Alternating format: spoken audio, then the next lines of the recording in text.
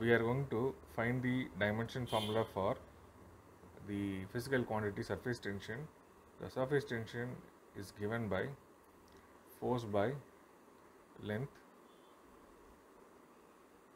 So first I am going to find the dimension formula for the force. The force is given by mass into acceleration, and I am going to substitute for the acceleration as velocity by time. So the formula become force into velocity by time. Further, if I substitute for velocity, that is equal to displacement by time, mass into displacement by time square.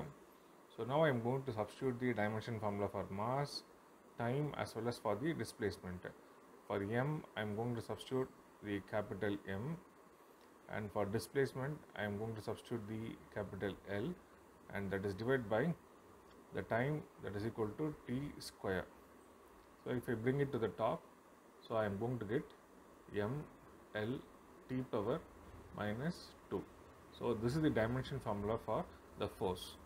And now we are going to write the dimension formula for the surface tension.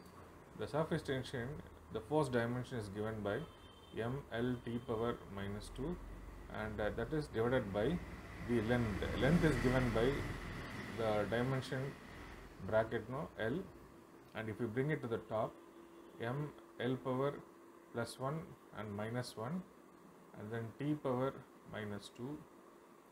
So that can be written as m t power minus 2. So this is the dimension formula for the physical quantity surface tension. Subscribe to my channel and also press the bell icon for important updates.